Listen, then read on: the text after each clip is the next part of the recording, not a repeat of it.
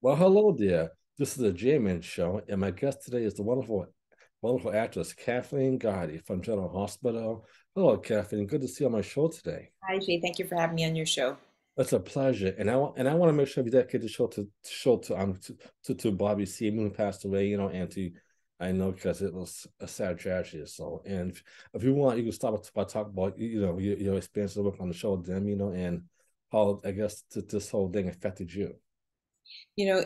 It started several months ago when Annie Wershing passed away, and I didn't work with her, but I heard some wonderful things about her. And she passed, and she had been on General Hospital. I loved her in Castle. My husband, I really really liked her in that. And then Sonia Eddy passed, who was a personal friend, and that was very hard. Um, yeah, who played Epiphany, and she was a sweetheart. I mean, she was tough and strong. Pretty much her character, Yeah, what you saw on television, that's yeah, who she is in real life. But just this warm. But she also gave warm, beautiful hugs and so much love. And they said when she hugged you, you felt it for a week or a month. It was just fantastic. And so she was profoundly missed. And then shortly after, Nika Garland, who was one of our producers of the show, she passed away, and that was just like it was overwhelming. And yesterday afternoon we heard about Jackie Zeman, and it just we're all reeling. It's first of all, it's too much. mhm, It's always too much when anyone passes. Doesn't yeah, matter how old, how young, from what walks of life, if it's your family or your pet dog, or something. It's like these are people or animals that have meant so much to us, and love. It's all about love. And yeah. Jackie Zeman is love. She was just kind and warm and no attitude and just professional and a sweetheart, and lovely actress, and huge fan base, and people have known her for 45 years. It's part of the family of Yes. the General Hospital fabric, the Mhm. community. And to lose her, Mhm. it's hard. To lose each of those people is hard, but especially, I mean, last, because it's so fresh. We're Yeah. still today, we're just, the internet's blowing up, and we're just trying to deal with it, and it's unfathomable. So anyway, I just want to make a toast to all those four.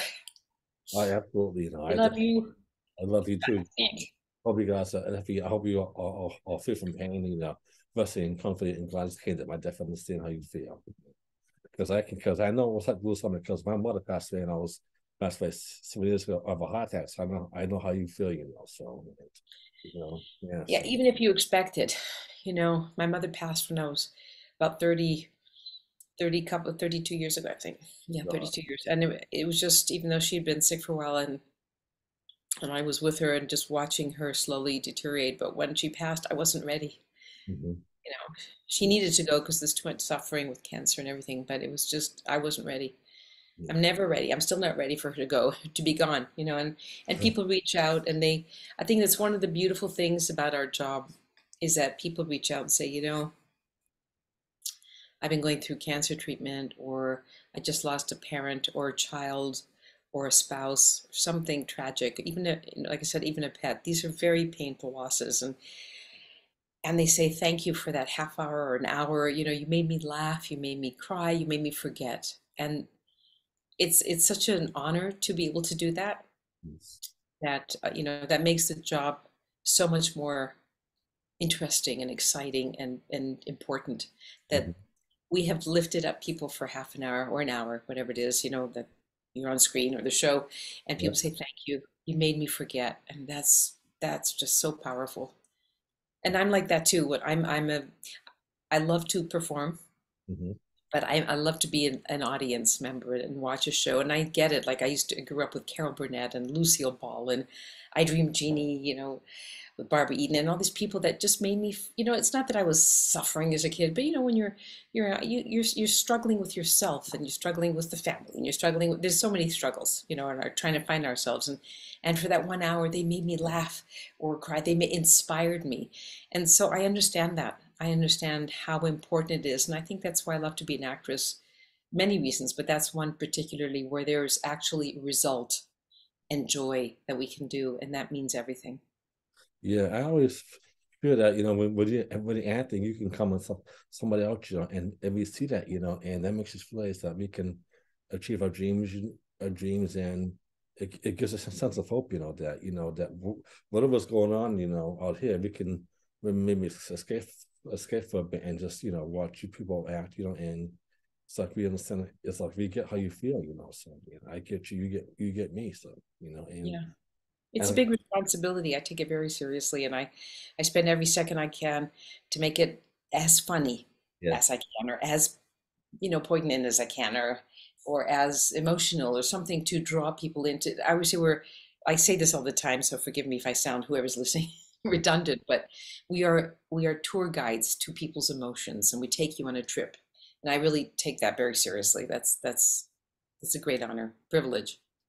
yes, and it's a great honor watching you, watching you on General Hospital growing up. I remember watching you as a kid. It's like, wow, so and just the honor to actually talk to you and have on my show. And like I said, my Now, parents. wait a minute. I've only been on 10.5 years. Don't Oh, make me older than I okay, okay, am. I mean, okay. I could have started when I was, younger, but I've only been there 10.5 years. So you were watching me as a kid? I'm not sure. You know, Maybe the a lot. show, the show Maybe. you're watching as a kid. Sorry. Yeah, okay. Yeah. Okay, yeah. But anyway, my plan was to go to your mother. I know how it's like was a parent, and I'm still not ready to let my mother's spirit go because I miss her so much. So I know how you feel, Just I totally understand. And a lot, it's interesting too, since, Jackie passed yesterday and people are writing. I used to love, on social media. I used to watch, but with my mom, and she passed like 2 years ago or something. I can't watch anymore. I totally understand. And other people said, you know what? I am carrying on the tradition for my mom. And in my, it's my heart. I talk to her. I think of her. It makes me, I have a glass of wine in my soul. And I do that with my mom. I talk to her all the time. Like I said, she's been gone 32 years, but she's with me all the time. In fact, when I work, sorry, many times right yeah, before I go on set, I go, come on, mom, yeah. mom and dad, let's go. Let's do this together.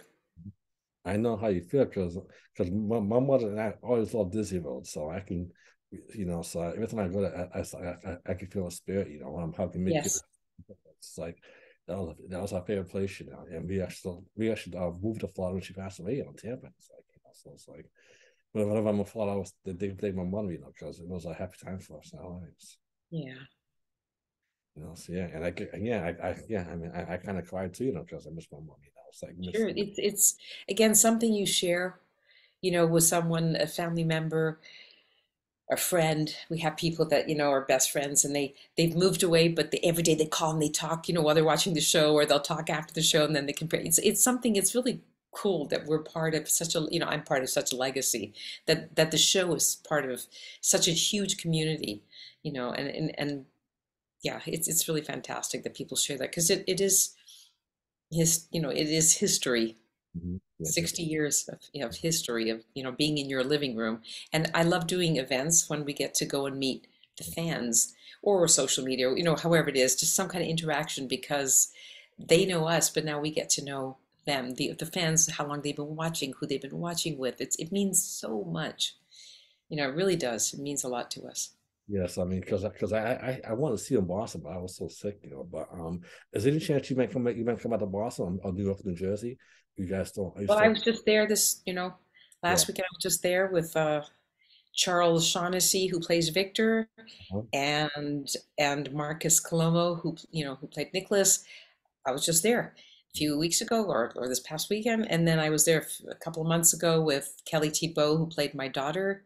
So you need to watch social media more, because I'm doing a lot of events. I'll be back again in November Okay. with Risa Dorkin, who plays Amy, um, Mark Samuel, who played not Marcus. I'm sorry, Mark Samuel, who plays Felix, myself, and Ian Buchanan, who played Duke. So we're going to be coming out there again. You just Okay. follow my social media and you'll see it. I post. I'm a shameless self promote, promoting these events, but it's like, how else will you guys know? So I just promote it all the time on social media. So just keep following, and Okay. then maybe maybe some other places too. But right now Okay. we're definitely coming. New York, Boston, Staten Island, Philadelphia, New Jersey. That's our hang right now. So Okay. So you definitely come back to Boston in November, right? November. yeah, Okay. Okay. I promise I'll be there. We Love got to see you. absolutely okay. Yeah. So my next question to you is what inspires you? What gives you inspiration to do what you do? Well, I think I touched on those things. Um, I come from a creative family, pretty, I would say crazy, somewhat crazy, but, and people know this, but I'd say my father was a symphony conductor, my mother was an opera singer. So I grew up with music, and the music inspired me, and I still use it as a tool. But I wanted to be a ballet dancer, and the music, I just wanted to express myself. Yeah. So that was a big part of it. And then, as I said, all these people, wonderful people like Carol Burnett, we Yeah. would sit around in the living room and watch her just be funny, and it was so inspiring, and the joy she gave us and the laughter that we had. It was like, it's the best thing. I think someone said to me, what makes me the happiest? And I would say the happiest thing is when I'm laughing next to my husband. We're watching something, we're laughing. That's like the highlight of my life. And to be able to make people laugh, or other things too, but specifically, laughing, it's such a special privilege. So I'm inspired by the viewers, what they like and what they need, and the results, how they feel about that, that relationship we have together, a symbiotic relationship with the viewers. I'm inspired by people that I grew up with. I'm inspired by music. I'm inspired by my parents, by what they Yes. did, and how important. My father was not arrogant. Both my parents were very humble and very successful in what they did. And they were like, art, music and performing, it's an art form. It's not about being famous. And they said the more people who are, the bigger somebody is, the more fame, the more talented they are, the more humble they are. The less talented, the bigger the ego. Yeah. And so I grew up that, that's really important, to just do the work, focus on the work, not on the other stuff. Because celebrity, I went for some physical therapy for my knee the other day, and they went, Um, "Ooh, celebrity here." And I went, "I'm no celebrity. I'm a working actor. I mean, I appreciate it in a certain world, I guess." I said, "But it's not about that. It's really about the work." So you get caught up in all that. It's like, it's not about that. It's about the work, doing good quality work, and connecting with the audience. yeah. So I'm inspired by all of that. That's what inspires me to continue on to do good work, to make people laugh and cry, and all that stuff. Oh yeah, that's definitely a good answer, And like I said, I mean, I'm also inspired by music. I mean, I love music myself, I sing, we Oh, you touch. sing in a Yeah, choir? Do you sing in a I, choir? well, I actually grew up singing in a church in Malta, a Mayan temple, and as a kid, and I always wanted to be a singer. As I got older, I made some songs about with my mention. A lot of pulled instrument songs, I could send them to you if you want to at the interview. I could send them to at so you can hear me, But yeah, That's great. Yeah, singing. I studied a lot of singing and I performed a lot of musicals and things like that. But remember when my singing teacher said it's healing. You yes. should sing, not just to perform, but sing because it's healing. And there are times I'm driving in the freeway or somewhere, just driving around, and I go, I need to sing. And Hmm. I'll do a vocal warm up, or sing along with the radio, and it does feel good. It's just something that's in your heart. Yes, I definitely understand that, because singing, last time songs really touches me and inspires me. So I definitely agree. Yeah, yeah. So yeah, and so have you ever wanted to be? Have you ever want to sing professionally? I was a professional singer. Oh no, that's right. Oh yeah. Oh yeah. Yes. I That's did a lot of musical theater. I had a nightclub show. I had a one-woman show. This was in New York when I lived there and worked there. I lived in Hungary for 6 years, and I did a lot of cabaret. I was a lead in a couple of shows where I was singing murder mysteries, singing a cabaret show. So it was a lot of fun. So I've done a lot of that, and yeah, I really love it. But I also realized that I needed to make a decent living, and being a singer is, maybe a handful of people are, big shots to make a lot of money, and the rest of people just do it because they love it. And I was doing nightclub acts for $50, $100. I went, I can't really pay rent with that, so I just focused on, we call it legit stuff, theater. Not well. I did a lot of theater, but that doesn't pay either, unless you're a superstar. And I did a lot, so I've done a lot of film and television. That's my focus because that'll pay the bills, which I'm grateful for. But music to me, when I got to do some of the nurses' balls and I got to sing, thank you, Frank Valentini, thank you, because it's just, it's because I trained as a dancer, I trained as a singer, I performed in musical theater. to be a triple threat, if you will. And after a while, because I focused on just the, straight television and film, I miss that, and again, I come from a musical background, so music, it was just such a huge part of my upbringing. So when I have a chance to sing, I'm like, yeah, yeah. It's really exciting.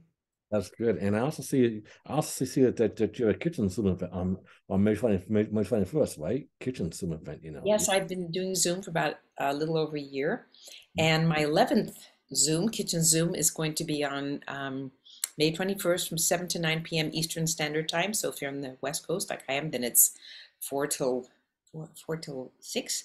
Um, and all the information is at unclevinnies.com. Maybe you put it on your the website so people can click on it and get there.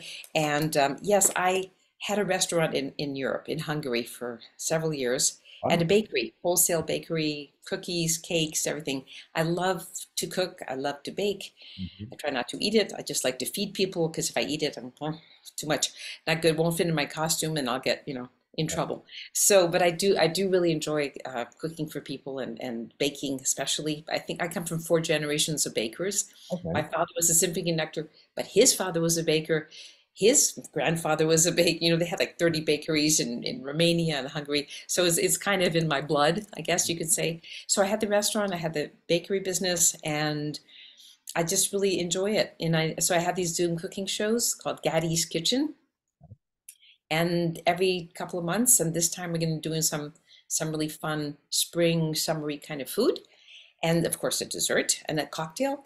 And if anybody wants any information, go to at unclevinniescomedyclub.com. You'll see it all over my social media. On Instagram, I'm at Gati Tweets, GATITWEETS, but you can look up Kathleen Gati and you'll see me everywhere. And I also have Oh, wow. these baseball caps and aprons, but right now the baseball cap, and I autograph it under here, and it's also the information is there as well. Oh, that's awesome. That's a cool hat. Awesome. Give Yeah. me your address, I'll send you one. Okay, that's I almost like wow. I can't wait to what out. Yeah. So do you like to cook and bake? What kind of food do you like to make? You know what? My family's Hungarian.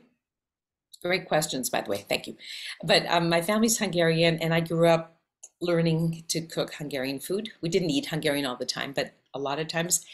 So I love to cook Hungarian food. And also, my husband, Michael, his mother's side of the family is Lebanese, and she was a great cook. And he said his grandmother too. So he loves to eat, Lebanese food anytime. So I make it up and, make him stuff, and he's so happy. So I definitely love Lebanese food.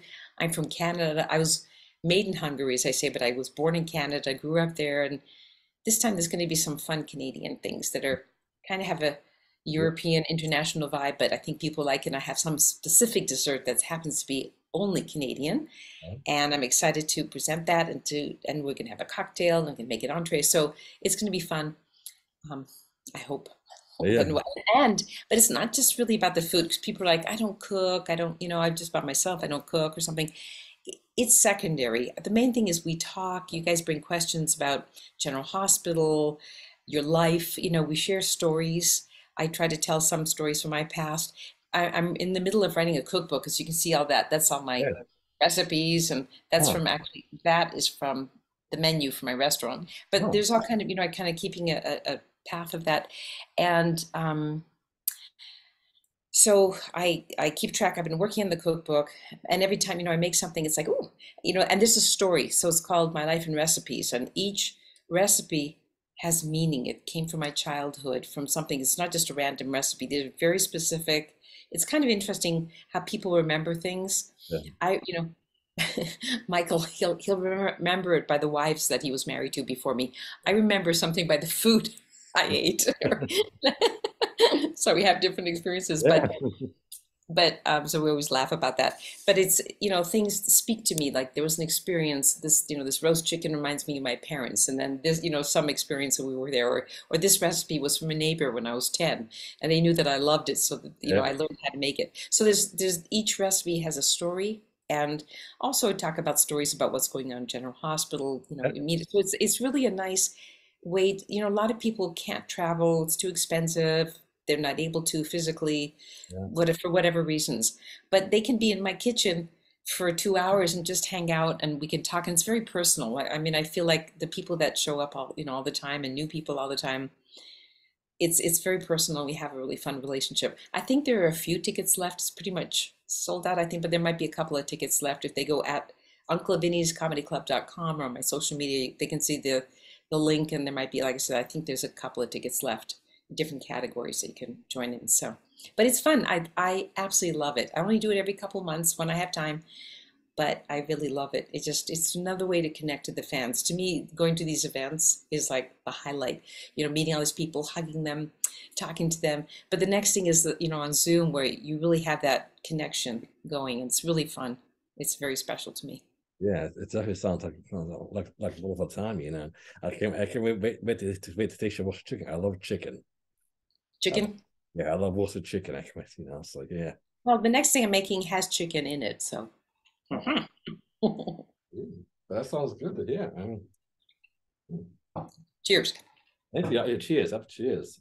Look Yeah, at yeah, that, Canada Dry. That's where I was born. that can. Canada. Yeah. Okay. So my next question is, what advice can you give artists that want to be an actress, or that want to be a singer? Well, what advice can you give them? Oof, you know what? I get this question all the time. I get emails, social media connection. People contact me all the time, and I'll just kind of say a couple things. First of all, people say, how do I become a celebrity? Hmm. How do I become famous? And it's like, I'm not the right person. I'm not a celebrity. I'm not famous. I'm not rich. It's like all these things that people aspire to. Let me put that hat up. Sorry. This is a question that needs no hat. Um, the bottom line is study. I mean, I went to New York, my early 20s or 2021, and I studied and did theater for 10 years. I mean, I could have been a doctor with that kind of studying. I worked my ass off to study with every possible teacher, learn different techniques, find out what was right for me, do tons of theater because theater is amazing. That's where you really learn how to work with actors who are good actors, who are bad actors, working when there's an audience, when there's no audience. Because when we do, for example, General Hospital, there is no audience. You have to know how to feel the part, how to express it, and don't expect, hey, you're great, or Yeah. or something. You just have to, or laughter. It's really hard when you're doing some comedic thing and Hmm. there's no response. You're waiting for someone to laugh, and you're going, oh, that was good, or I need to hit that a little better. And theater teaches you a lot of that. But people are like, I just want to wake up and be a movie star. It's like, I'm sorry, I don't know how to do that. I know how to do work. I know how to, if you work your butt off and you study and you do your homework and you do community theater and you get into local theater, whatever it is, and you work, you will work. Hmm. But you will have a career, but and even that's not guaranteed. But because there's like millions of actors, not tens of thousands, millions. And even as as my career is unfolding and I'm getting older, and there's better, sometimes better roles and sometimes less, but it's a saturated market.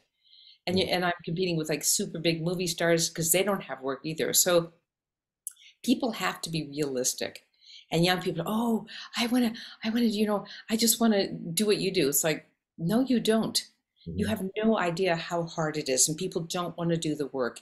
You got to study, you got to work, you should go to school, find a really good, program. You can learn stuff online. There's the master class with all these wonderful people like Helen Mirren and all kinds of people. But get into a class, do scene study, do cold readings, everything. Shakespeare, study everything so you're well-rounded and you're, able to go do movement, sing, dance, mime. All of that is so important to being a real actor. I mean, and you can make a movie on your cell phone. You can just, tape yourself, do all kinds of, there's so many things you can do. And then you have to put together material like demo reels. I mean, it's a long process. In my humble opinion, there's always one or two people who are just like, sitting in the soda fountain, as they said in the old days, and, smoking a cigarette, and someone picks them up and goes, boy, you make a great actor. But most of the 99.999%, you have to do the work. So, and even once you get the work, let's say you audition and you get the work, there's so much business. It's show business. It's such a big, you've got to market yourself. You've got to meet casting people. You've got to, keep on top of that. And once you get the work, you have to study the work and then you have to perform it and you have to keep your performance level up. Like this job I had, I'm so grateful for General Hospital. But every time I go, every single day, I'm like, I better do a good job or tomorrow I'm not going to have the job. And I get 30 pages to study, 40 pages, 50 pages, 60 pages. I sit at home and it's not just memorizing. People Mhm. go, well, I can photographic memory, I can just memorize. There's so much more. It's like taking that and this is where technique comes in, learning. What does this mean? What are other characters saying about me? What am I saying about me? There's so many things to do that people are like, I just want to be a movie star. Like I Mhm. said, I'm sorry to go on so long, but people don't understand that this is a serious job. That if, as they said, if you don't want this job, there's like a million people behind you that want it and will get it because they've done the work. People Mhm. don't want to hear it. So that was my little soliloquy on how to be an actor. But it's a long, in my humble opinion, it's a long road. But it's if you need to act, if you need to express yourself or need to sing, do it. Mhm. But people who come into this business for the wrong reasons. I want to be famous. I'm not sure what I want to do, but I think, it'd be nice to make a lot of money. It's like dream on. The days of making a lot of money too in this business are, maybe again, a handful of people will rise to the top and make, the George Clooney's, the Julia Roberts, the Helen Mirrens, Kate Blanchett's, they'll take home the money. The rest of us, we're in that, next level down or even more levels down, whatever that is. And they just give the big bucks to the big guys and the rest of us, we make a living. I'm grateful for my living, but it's not, a lot of people have misconstrued concepts about, being an actor. They're like, "Ooh, I want to be famous." Famous. It's like, Yeah. have a nice life. Go be an influencer. Do social media. That kind of stuff. A lot of people just want to be famous, like Kim Kardashian or something. Then follow that path. Study what they've done. Whatever it is you want. Follow people that impress you. Learn what they've done to get where they are. Mhm. But Yes. I'm telling you how I've gotten to where I am, and even every time I have a job, a new job, or different shows, or an audiobook. I do a lot of audiobooks. Each time it's like starting from the beginning, doing the work, doing the technique, so I mean, again, that's my process. That's all I know. Mhm. Yeah, well, that's a good answer, because like you said, I mean, I know it's one of college because I myself went to college too, so I got my associate degree in liberal arts, so I mean that was one of a college degree, and Mhm. I just got trained, film media, at Boston neighborhood network, so I'm trained in film, radio, audio engineering, so I can get a job, so I know what's going, so that's Yeah, something I set my personal mother is I would get a college education, and I did, yeah. Education is important, So and and it doesn't hurt to have a backup plan. There's a lot of times people, I want to become a famous writer or become a famous director or something great, a famous actor, a singer. Doesn't, that's you should follow your dream, but sometimes you need a backup plan yes, just in case it isn't the right thing or you need to make a living. You need to be normal. yes, Okay, that's not the right thing to say because I don't think I'm normal, but you need to have a balance in life. You need mhm, to have a personal life, whatever that is. I'm not saying get married and have kids, but you need some balance where you have social, a world where you're comfortable, where you go for hikes or walking or have friends or you spend time with family, something that keeps you grounded. Because there's nothing about this industry that keeps you grounded. Nothing. That rug can go boom, so come out from under your feet. So you really need to find that balance and that's been my quest my whole life, find the balance because I'm like, wee, cuckoo, it's like work and then study and then, it's like I try to find a balance too so I can appreciate when I'm working, but I can also appreciate being, I want to say normal, having a normal life, yeah, because I think the first 40 years of my life I didn't do that. It was just like work, work, work, work, work to get somewhere. And that's a quest to keep it balanced. And if it means doing something that pays your bills while you're doing the other stuff, that's fine too. But definitely try to be balanced and have a personal foundation of friends, family, whatever it is, like pets, doesn't matter, keep you grounded. mhm. You need that in this crazy business because there's nothing grounding about this business. I, I can definitely understand it. So how do you do with rejection? how does rejection, affect you as an Ice actress? cream. Ice cream works. Cookies? No. I feel you. Me too. I should appreciate it. You know, I've learned first of all, they say you have to have the skin of a rhinoceros and the heart of a baby. So you have to be so vulnerable inside, but outside you have to be like tough. Rejection is hard for anybody at any level, whatever you're doing. Um, Most of the things I auditioned for and I haven't gotten in the past, I've been okay. It's like, all right, it doesn't matter because I know in my group, and I don't want to sound arrogant, but when I'm auditioning with 10, 50, 100 other people. We're at a certain level, we've achieved a certain level where they trust us to do the work. They like what we do, and all that. But when it comes down to the final decision, it's between me and another girl, and she's got red hair and they need a redhead. Or it's between me and five other girls, and they're too tall. I'm too short. I'm too whatever, too young, too old. So it's not an artistic, sometimes it is. They're like, I don't like what you did. You, Kathleen, you sucked. Okay, that's nothing I can do about it. Try to do the best, and it's a question of taste a lot of times. Um, or sometimes you happen to look like somebody's ex-wife. Not good, you know. But so a lot of times you have to let go of that. Like, what did I do? Why didn't I get it? I mean, and that happens. But I have to say, there have been a handful of roles in my life that I have really kicked my ass that I didn't get it. I was just so sad about that. It's like I could taste the role. It was very close. It was very personal, and I didn't get it. And those things are hard. It takes me about a day or two to get over that kind of stuff. But initially it's like they didn't like me.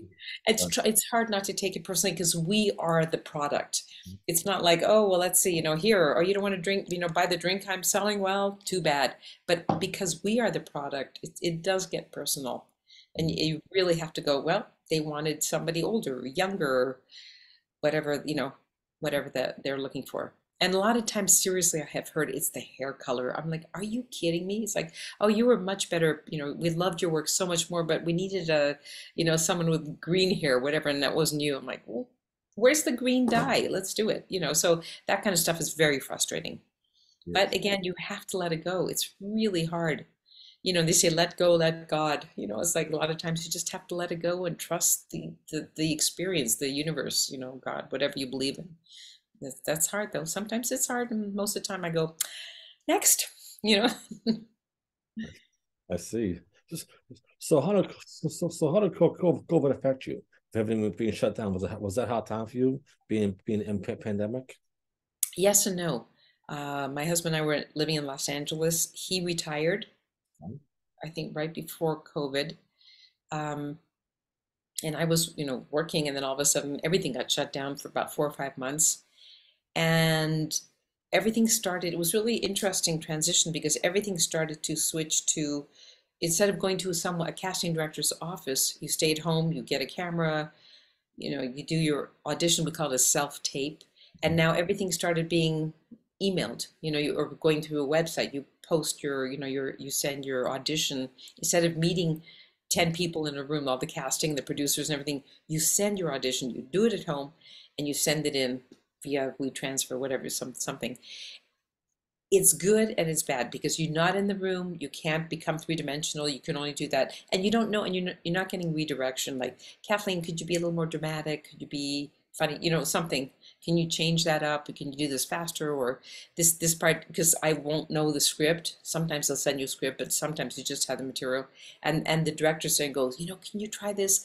Because in later in the film that you don't know yet, this happened. So it's kind of a preemptive. So that part was really hard, but I like doing my own thing. I like having the privacy of the audition. You can do it 100 times if you want. When you go to an audition, it's only one take, like General Hospital. One take, boom, moving on, unless there's a technical problem. But so I love doing that work at home because I feel safe. I guess I like that kind of sense of security to do it like here in my office. I will, do an audition again. Here, I'll show you against a wall. There's a wall. That's behind me. So I do a self tape. So that part, that's the work part. Lost a lot of friends My during God. COVID. A lot of fans, family fans. That the General Hospital fans who became family and friends passed away. It was extremely painful. And then all that political stuff, this way, that way, do this. It's like, do whatever feels right for you. Everyone just do whatever feels right.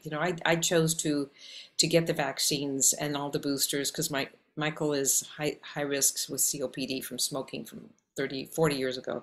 And I don't want to kill him. I mean, my life is I value Michael and so much that I would do nothing to hurt him. And I'm not going out there in the workforce. And then General Hospital started up. So now I'm going out and I'm meeting people and I'm putting him at risk. So that was right for us. If somebody didn't believe in it, they can do whatever they want. So it was scary to go back into the workforce, if you will, even though at General Hospital we had COVID tests and stuff like that, but it was still scary to get from A to Z. And it's like, I don't want to kill my husband. So it was a lot of fear in the beginning, a lot.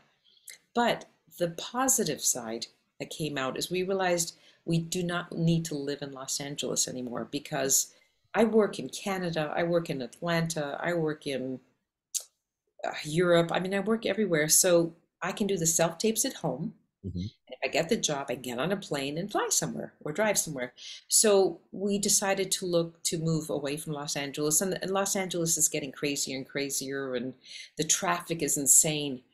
And the costs and insurance and taxes, it was like we're working just to pay all these, stupid, not stupid things, but just there was no, where's the fun? Hmm. We're getting older. Where's the fun? I mean, all we're just working to pay and spending on my husband's social security and his retirement and my salary and all these things just to pay all these things. So we realized that we could actually possibly leave Los Angeles and go live somewhere not too far, so I can come into work if when needed for General Hospital. The other stuff can be anywhere in the world. So we sold our house. We moved to Prescott, Arizona, Hmm. and have never looked back. I just love it here. It's peaceful. And this is what I'm talking about, the balance. We go for hikes, we go walking, there's lovely people around. It's a lot more affordable. Hmm. So that's really nice. It's a huge perk. We don't have the crazy traffic. When I'm working on General Hospital in the last few months, it's been I spent more time in Los Angeles, Wow. home in Arizona. We'll get in the car, we do a road trip, and we have the best time. It's like about 6.5, 7 hours. We drive to LA, Los Angeles. Michael will see his family and friends and people he worked with, and I go to work. Mhm. And then we get in the car as soon as I'm done, a couple of days, 5 days, 10 days, 2 months, whatever it is, and then we drive, we stay in a hotel and we come back. And and COVID taught us to change our lives. And I'm grateful for that. Like I said, it was just tragic to lose so many people we knew and loved, excuse me, but it really opened our eyes to a better quality of life. So for that, I'm very grateful. Especially with getting older, it's like I don't need to work every day as much as I love to work. I want to enjoy my life. I want to enjoy my husband. I want to enjoy all the things I've worked for in a personal way, and still work. I love to work, but I really learned how to appreciate it. And so, yeah. That's good to hear, because that's good to hear that you're in Arizona, because I have a cousin in Arizona, and my uncle's in Arizona too. Yeah, so you're kind of close to where I am, Arizona. Yes, like that's good to hear, If I'm ever down, maybe we can meet, my cousin lives in Phoenix, lives in Phoenix, So yeah, Nice. yeah, awesome, yeah.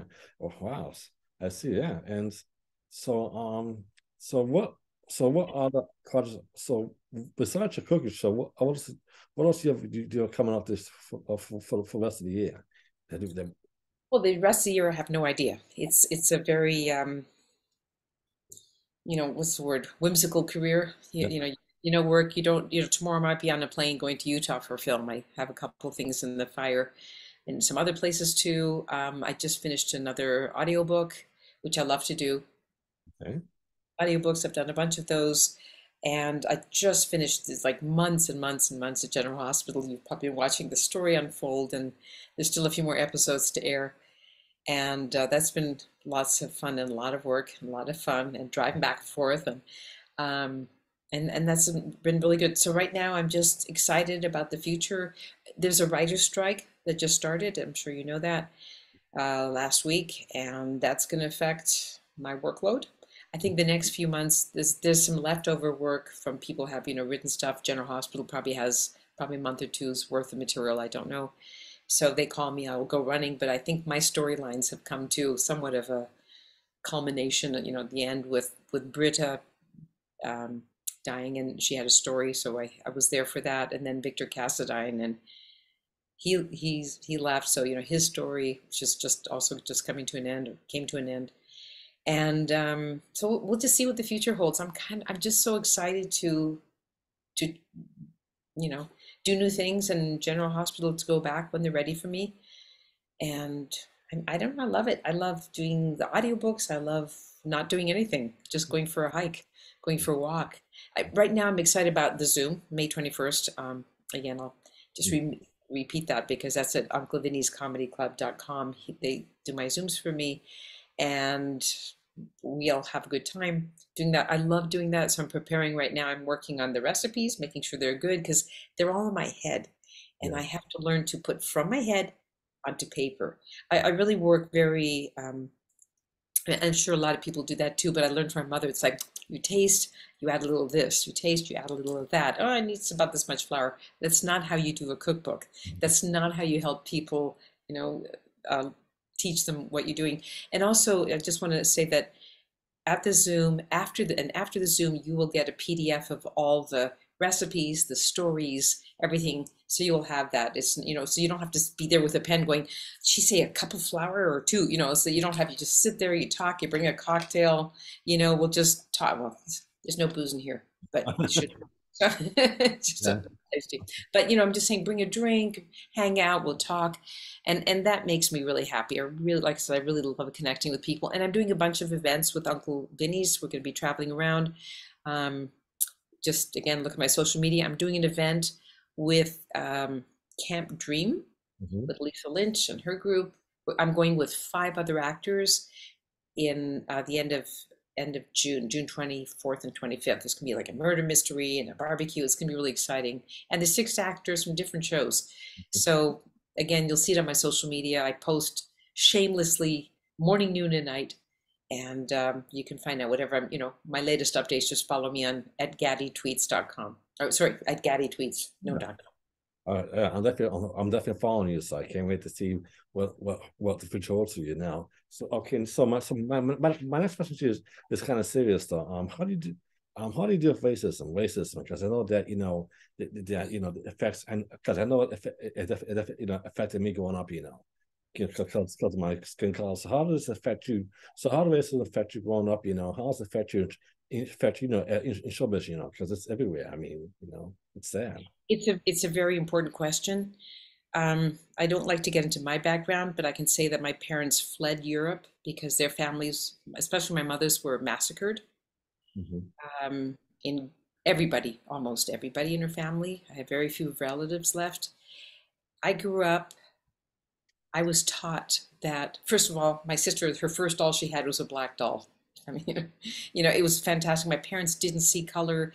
They didn't see, and that's how we were brought up. My sister and I, it was just like, forget about racism, forget about hatred, forget of any kind. And I am honestly, if somebody says anything about anything bad, if they badmouth any color, anybody, any kind of like women, they badmouth women, or they badmouth Jews, or they badmouth black people, or Asians, or India, I'm going to kill them. I mean, I will go and, verbally, I will defend to the end. There's no room in life for hatred. There just is not. Life is short. It's a gift. My 98-year-old mother-in-law used to say, honey, life's too short, just enjoy it. And she had a long, beautiful life. It was never enough. She was just a gem. My mother died young, and she was a gem. And she was like, you don't waste time hating. It's about love. And people just want to hate because they hate their lives. They're angry. They had a bad childhood, whatever it is. Work on yourself. Find what it is that you hate and fix it. We all have prejudices about something. It's like, I don't like blondes. I don't like brunettes. I don't like, gays, whatever. I mean, it doesn't matter. Whatever it is, we all have, and I hope I'm not saying anything offensive, homosexuals. No, My no. best friend was gay, and he passed from the same illness my mother did, and I just lost 2 of the most important people to me. So there's just no room for racial anything, any kind of hatred, bigotry, hatred, whatever it is in my heart. And so there isn't anything. There's no room for that. And again, that's how I was brought up because of what my family went through. And people said to me, you don't understand, what it's like to be hated Mhm. for race or whatever. And I'm like, actually, I do. I do. And I had this conversation. I went on an event and a bunch of us were together, and I'm not going to bring up names, but it was a huge discussion. And I said, actually, and they were like, you don't know what it's like, what to be, this. And I was like, actually, I do, because I grew up and my parents couldn't talk about our past, couldn't, and I probably shouldn't say anything, but couldn't talk about our past, wouldn't talk about it, changed our religion, did all this stuff so we would not be traumatized for what they went through. And again, it's like, don't we have bigger fish to fry than hating each other? I don't mean hippy dippy, let's love each other. It's chemistry.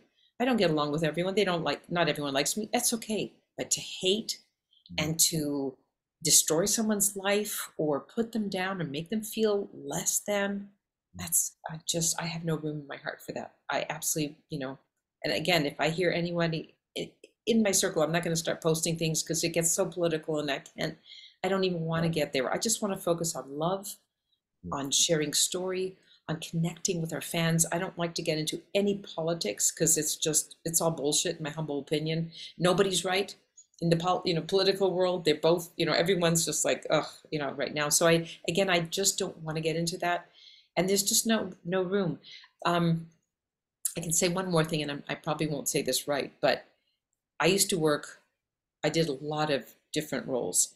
And now, and it's a good thing, but the last maybe 10 years, there's been, minorities have gotten more visibility, and the shows have to hire more minorities. And it's great. My workload, my work has gone down because the roles I used to go for, like a supporting role, they have to fill it with, Indian, Asian, African American, trans, homosexual, I mean, something other than a white female. And it's like, I agree. Everyone should have an opportunity. They always should have had an opportunity. And I think that, but it's affecting my workload, but I'm going, you know what? I've been fortunate enough to have a lot of work. And I kind of like it when they say, may the best man win. So I'll go up against any color, anything. It's like, if I'm not right for the role, or you don't, or, you want to go with a minority, that's fine. I understand. And that has been like probably the last 10 years that's really affected my work. But I support it. I think it's fair. And I'm a working actor, so I can't complain because I do get work. So there was something else I was going to say, just slipped my mind, but about the work. But anyway, it's a tough subject, but I'm really great. Oh, I know what I was going to say, that on television, you see interracial a lot. Every commercial now is only interracial. Every show, it's only interracial. And you know what? It seems a lot and it seems forced, but it's important because we have to show people, and kids, especially children, are so impressionable. This is the norm. Yes, you can love somebody with a different, they can be the same sex, they can be a different color, or a different nationality, different religion. It doesn't matter. We can love each other, and I think that's such an important message. So right now it feels like it's very powerfully, in our faces, like, see, here's a black man and a white woman and an Indian man and a, child, and two men and two women, it's like whatever it is. And it's okay because this is the norm. This is life. And we're all shapes and sizes and sexual preference and, religions and all that. And a Muslim person and a Jew dating. I think one of my favorite films was Munich. Steven Spielberg directed that many years ago. And there's the safe room. And in that room, there's on both sides, one side are Jewish men, and the other side are, I don't know, Arab men. And they're looking at each other and they look identical. But this hatred in the middle, because one is raised as a Jew and the other one's raised as an Arab. It's like, or Muslim, or anyway, and they sit there, and it's just such a powerful scene that it's the same. We're all the same. It doesn't matter what color, what religion, we are all the same. And again, that's how I was brought up. And I just wish people would stop hating and just perpetuating hatred. It's like, what the hell is that? Don't you have anything better to do? Like maybe be kind to someone, help someone out, focus on yourself, fix your problems, go to therapy, whatever it is. Stop hating, stop killing people, stop, all this stuff. But then I don't want to get political. And there's just so much mental illness, and so much, not just mental illness, but anger. And anger from, parents that they learn at home to hate. It's like, Fix yourself to be a better person. Stop hating. Even if your parents hated and have bigotry or whatever, racism, stop that. You have the choice. So that's my 2 cents worth. I get off my soapbox and thank you. So but I appreciate that. And racism, it's like, yeah, I mean, my father wasn't allowed to join certain clubs in Canada. He wasn't invited, even though he was a famous symphony conductor, but he wasn't allowed because of his background. And it was like, are you kidding? This is ridiculous. So anyway, that's my 2 cents worth. Well, and I'm glad you told me that, because because that's definitely a wonderful answer. That's a powerful answer, and you seems like you seem.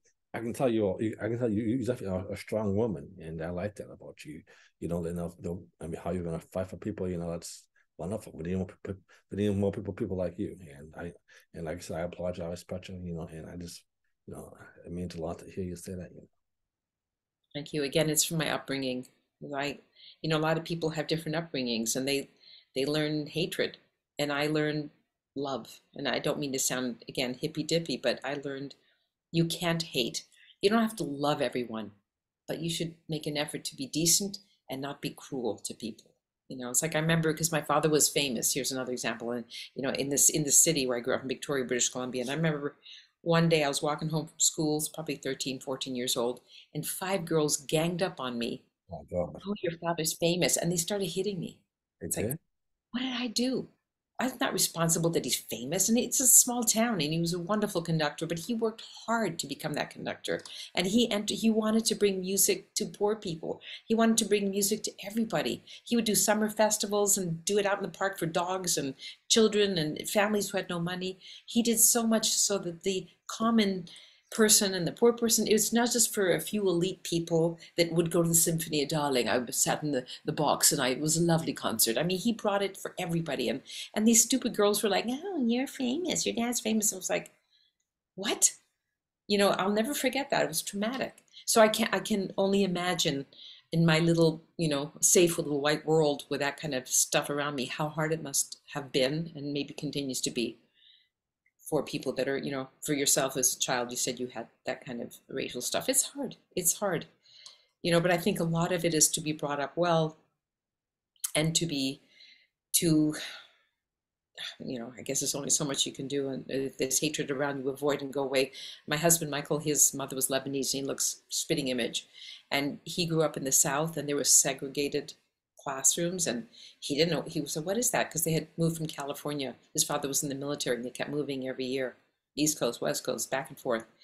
And so he kept going to different schools, but he said he went for years, I think, in Florida, Jacksonville, and somewhere else, and it was segregated schools. And that was the problem he had because he looked Lebanese, dark skin, dark curly hair, and he was like he wouldn't go out at certain times. He'd see people coming towards him to gang up on him. He tried not to engage. I mean, he got his share of abuse in that. So he learned that anyway, it's just not right. It's just not right. But I Yeah, think we're moving in the right direction. yeah. You know, I think there's some hope on that again from you know social media, television, feature films. That's education, especially for the kids. So I hope, and that's where it starts. And I'm so sorry. I'm so sorry that you got attacked like that. That's not right. Those I'm girls. sorry for anyone who gets bullied, whatever it is. It's just not right. Yeah. Alone. I'm so sorry those girls did it to you. I love to see, but I kind of wonder what they think of you now. That's because because you want to be an actress, a wonderful person. I mean, so and I can only hope that they learn something from you. So I definitely. Thank you. Yeah, and yeah. So what kind of roles?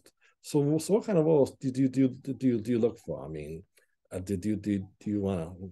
I guess I'm saying, what kind of roles do you like to play? I mean, because That's not the same question because what kind of roles do I look for? Something that pays the bills, okay, first of all.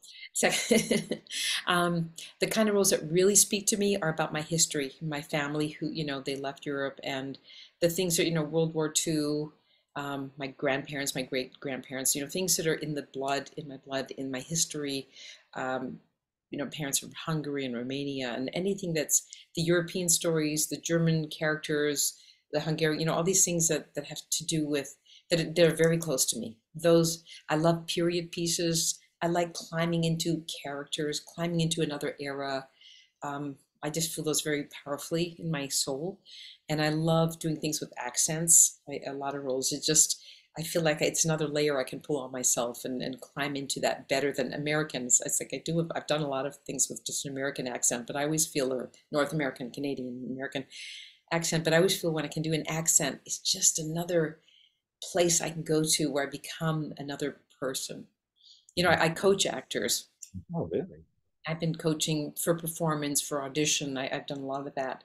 I'm very proud of my students. And they're not just students, they're performing. These are already professional actors. A lot of them are just beginner students. So I do a lot of coaching and when I have time. Okay. And it's really exciting. And I remember somebody asked me, it's like, well, how can I become somebody else? And I'm like, well, you won't become somebody else because you're bringing yourself to that role. I said, but you will put on layers of physical, the way you stand, what you're wearing, your hair and makeup, an accent possibly, the rhythm of your body, the rhythm of your speech, is this funny? Is this serious? So you bring so many things to create this character. You won't, but you will always bring yourself. And people have like, "Oh, that's stupid. I don't like that." It's like, okay, but you are, it's like you see Meryl Streep. She's Meryl Streep in everything, but she layers it with an accent. She layers it with maybe this person's ha ha ha funny, and the rhythm is different, the body language, but it's always Meryl Streep. You're not going to change that. Kate Blanchett, on the other hand, morphs into, that's a very unique creature. She morphs into everything. I mean, she played Bob Dylan, you know. It's like, okay, well, I can't, she really, or Lucille Ball. I mean, it's just amazing what people do. But basically, you still bring yourself. Yeah. So, Yeah. I mean, that that's definitely wonderful to hear. I mean, that these actresses, can play these roles, And so you said that you coached. So you say that you coach actors online. Do you also do yes, I do. I've been coaching actors in person, online, on Zoom, on the phone. A student of mine, just a student, one of my actresses I work with, she just did a feature film. She went to Columbia, shot this film. It's going to be so good. It's called Dominique. I'm so excited. I'm really proud of her. She did a great job, and I can't wait to see the full film. Yeah, And, yeah. and it's a real privilege because they bring all the tools. You're not teaching someone to be an actor. You're just kind of guiding them, suggestions, like maybe take a breath. And each person is a different instrument. Mhm. Every single actor, actress, we're all called actors now. That's politically correct to be an actor. So I'm an actor now, not an actress. But each person brings different qualities. Some people were models. And Mhm. so then it's a physical thing. Some people are musicians, well, and they're actors, and then that's a rhythm thing. So it's kind of like, okay, so someone says something like, "I really love you," and you're like, okay, you have to think about that. So instead of just talking, I'll just say count to four, one, look at them, two, three, four, and then say your line. And that, so it depends. And some people are just like, each person, like I said, is different, brings different things that you can work with. It's a really exciting process to watch people, and you have to figure out what makes them tick. It's something they can connect to. Their dog, when you're dealing with kids, it's like, do you have a puppy or a dog? I do, and then you talk to them and about that. So it's very interesting. So I find that fascinating. I usually don't have time to coach or teach, but sometimes, people like right now I have some time, but most of the time I'm just like, oh, I'm studying. I don't have time for, to help other people. But every now and then I will make the time. It's a privilege to work with people. Okay, yeah. Well, like I said, I mean, I'd love to work with you sometime. I have to, so if you can, so we can definitely maybe schedule time whenever you're free. I'd love to learn more from you. So I love that very much.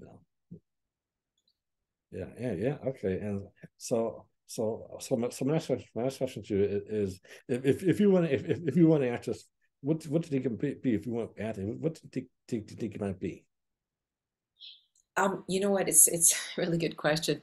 And I do these fan events. We travel around, and people ask, if you weren't an actress, what would you do? And there's two things. When I was a child, I started playing piano, and I thought I'd love to be a concert pianist because, again, I grew up with these amazing soloists at home, and the music was, I mean, in our home, and then at the theater, the concert hall, and And I just thought, I just want to, do ballet or play piano, become a classical, concert pianist and travel around the world.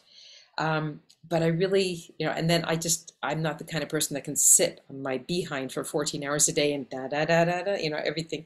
So my parents were like, she's too wild for this. Let's forget it.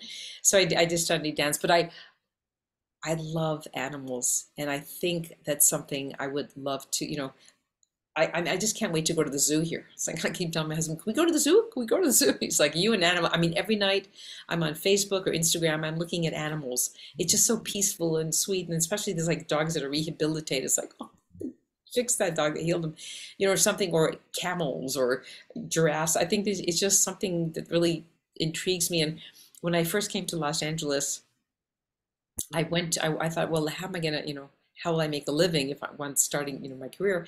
And so I wanted to go work at Universal Studios because Oh, I really? thought that'd be great because they have animals, and they had like a 2-year waiting list, and they paid $5 an hour.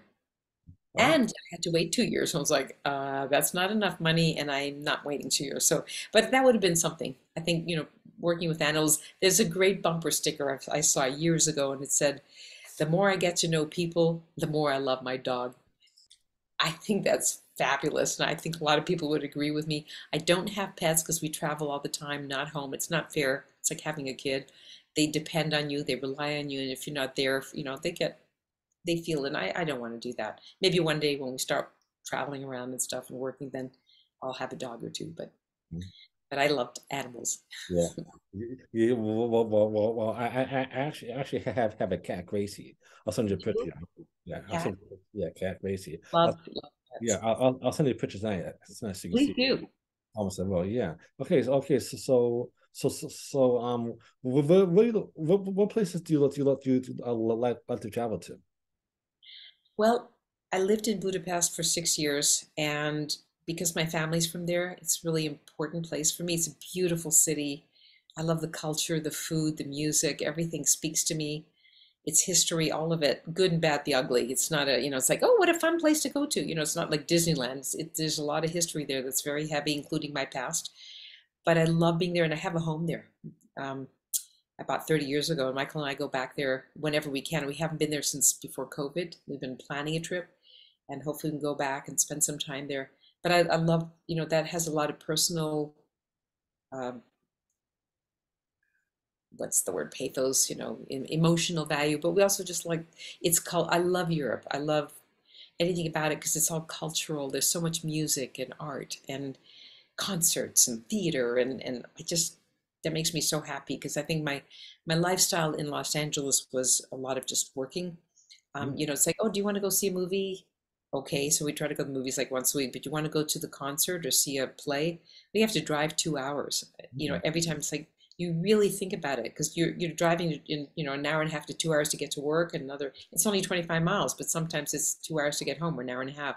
And then, on weeknights or weekends, it's like you really want to get back in the car. So culturally, your life changes when you're in a place where you drive and drive and drive. It just exhausting. Now we're in Prescott. We're really close to Phoenix, a couple hours away. And, if we really want, we just zoom there and see something. But in Hungary, just in Budapest, you can walk down the street. Mhm. Our condo's on the Broadway of Budapest, Mhm. called Nagymező, and it's just all these theaters, and we're around the corner from the Opera House, and there's restaurants and cafes. So there's something very enriching about going to Hungary, and also all over Europe. It's just beautiful history, and everything culturally is just so rich. And then we just love to go to sit on the beach somewhere and eat and drink and relax and forget about everything. So that's kind of we haven't done anything like that since before COVID. We're like, wouldn't that be nice? So, yeah, that would be nice. But the lifestyle we have now is so much more relaxed and nice that we're kind of like, why would we go anywhere? It's Mhm. so beautiful here. Yeah, I can definitely, because I love the beach. I love the beach. I love the warm sun. And I must try and move to California and fly because being in Boston, okay, but so much snow, I'm not fan of the snow, so yeah. So I'm definitely trying to look. Got a lot of snow in Boston for sure. But then this summer you can go down to the Cape. You can go out and, see how the white sharks are there and maybe get a nibble or something. Yeah, I'm kind of scared of sharks, but when I was at Disney, I actually swim with sharks, at this on Teflon Lagoon. So it was pretty amazing. So yeah, but there was a cage seven so yeah, but I was in the same water then. It was pretty amazing. But but there was the water was cool. But yeah, but I was someone I'll never forget. So yeah, yeah, yeah, and yeah, but like I said, I mean, Boston's okay, but just it gets cold, so I'm Yeah. not, I'm looking for better. Well, I was born in Montreal and grew up there and similar, and then lived in New York for 10 years. So 10 years in Canada, in Montreal. Then we moved to the West Coast, British Columbia, which is much more temperate, not too cold. But then, yeah, and then New York for 10 years. That was lots of snow, Yeah, lots of cold, very hot and humid in the summers. So it's like, yeah. I mean, I definitely understand what you're saying. I mean, yeah. So yeah, and yeah. So have you ever gone on a cruise? Gone, you know what? I'm not well, it's interesting you ask because right now we're looking at doing a cruise with a fan event. And just, my husband and I are going to go out with 30, 40, 50 people, however many people are interested. And there's, that'll be on my social media when we figure out when awesome, and where. But so we're going to do that. But I have actually, I took Michael, my husband, on a surprise cruise for his 60th awesome. birthday. And I was because he doesn't like cruises and I don't like cruises. I mean, that's at the time. Now we love them, but I hadn't really been on a cruise, and he had only been like a 3 day thing, and he didn't really care for them, so it was a big risk. But I took him from it started in Venice, and Mhm. it ended up in Barcelona. It was a 2 week cruise, a couple of days extra in Venice before, and a couple of days at the end of Barcelona. But I knew this was the right cruise because he loves Formula One, and on his birthday, November 20th, that particular cruise stopped in Monaco. Mhm. We walked the Formula One track. He was just so excited. And we went to the casino and had cocktails because, we had martinis and, stirred, not shaken. It was such a really cool thing. So, and it was fantastic. And every day you're in another city, and it's like 5 countries in 2 weeks, and every day you're in somewhere different. And Croatia was beautiful, and Italy and France, and it was fantastic. So, yeah, we'll probably do some more of those, but Yeah, gotta yeah, go make some more money. yeah. I hear you. My cousin and aunt took a carnival cruise out of Miami to Mexico. It was wonderful. The water was beautiful. I mean, so that was 3 years ago. That was wonderful, man. But I really want to go. I really want to go on a Walt Disney World cruise. I love Disney. That's my next I cruise. did a commercial for the Disney Cruise Lines Yeah. about 20 years ago, and I was one of the parents. It was one of those really cute things. We had two kids, a girl and a boy. They're like, I think, 6 and 9, and it was a five day cruise, I think. But it was September. We went to shoot September 22nd. The flight. We flew from Los Angeles to Florida, Cape Canaveral is where it left from. But it was 2001. Mhm. It was like 11 days after 9/11, My and God. it was strange. Mhm. We had to get to the airport like 3, 4 hours earlier. We flew out there. I mean, most of the people had canceled I think, the cruise. So we were on this big boat with a few families, but it was basically us shooting this commercial, and it was like half the people I think had canceled. So it was a very strange experience, but it was really cool. Like Disney, everything was really Disney. This, and even your little chicken, nuggets were in the shape of Mickey Mouse, and I love, Minnie and Mickey Mouse. So that's kind of my thing. But Yeah. yeah. I remember when that happened because I was actually working at Barcelona Airport when that happened, and when they took it from the airport and crashed from Washington Christian Center, I actually got caught into work that day, and it was a scary day, and I got home like 2 a.m. Yeah, but the whole time I was at the airport was shut down. I was walking the wrong way to go out. It was a scary day. That was just, yeah. And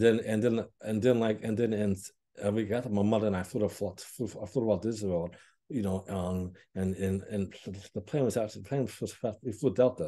It was practically empty. There was some pilots sitting rush, because no one was flying, so it was like it was just me, my mother, and a couple of planes flying from Boston and back to Boston. It's like because people were canceling flights. It was definitely something strange. That's tough. Yeah, and so yeah, and like I said, Anyway, ask me one more thing, and then I gotta go because I gotta go oh, feed the oh, boy and do some. I'm preparing for an audition for a movie. They. I had a call back. They liked I did an audition for one role, and they're like, "We really like you, but we have a better role. We have a different role for you, better role, different role. So I got Okay. to go get ready for that too. Feed the Okay. husband and prepare for my audition so I can do a self tape and Okay. send it off soon. Okay. Just one question. So how can my fans, Jet fans, get in touch with you on social media if you want to reach out to you? Um, I'm on Instagram. I'm on Facebook. I'm on Twitter. Um, Kathleen Gati, Kathleen. Last name Gati, Gati. You'll find me on any of those. I promote everything. You'll see all my stuff there. You can send me a message. Anything, if you want to find out something, send me a message or, post it. I try to look at every single thing. I don't always have time, but when I do try to respond to every single message I get. So, Okay. Okay, definitely. Okay, and if you want, I can send you this interview tonight. It's okay, and if you want to post it on YouTube, it's fine. Okay, so if you want to do it yourself, I'll leave it up to you. Okay, I can see it by send me YouTube. the link and I'll post the link for this, video with Okay. you on this, our wonderful, it's just been so nice chatting with you, Jay. You're just awesome. Yeah. Thank you for your great questions. It's, when you're doing interviews, I do a lot of interviews and it's really nice when someone has, good questions and interesting questions because then it's something that, I feel like I'm saying the same thing all the time, which I probably am. And so I apologize to everyone who's heard the same answers over and over and over. But thank you for, a lot of your questions were just new and refreshing. So thank you for that. Appreciate it. Appreciate your Okay. time. I appreciate you. And do you want me to send it to the interview to retransfer a regular email, which is better, retransfer a regular email for the interview? Is it just a link for Uh, YouTube? it might say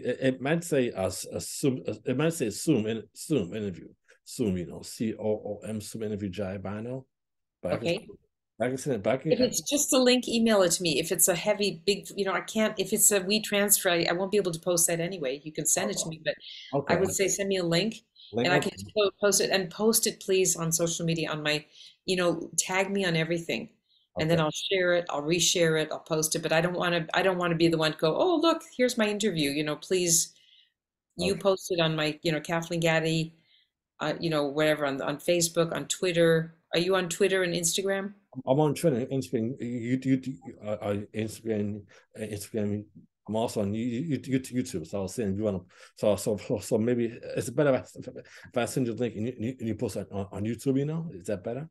I don't post anything on YouTube. I don't know Okay, anything about that. So you okay, you post on YouTube and tag me, Kathleen Gati. You can okay. put my, Instagram name, Gatti at Gatti Tweets. I don't Okay. know how to do that. Sorry. Okay.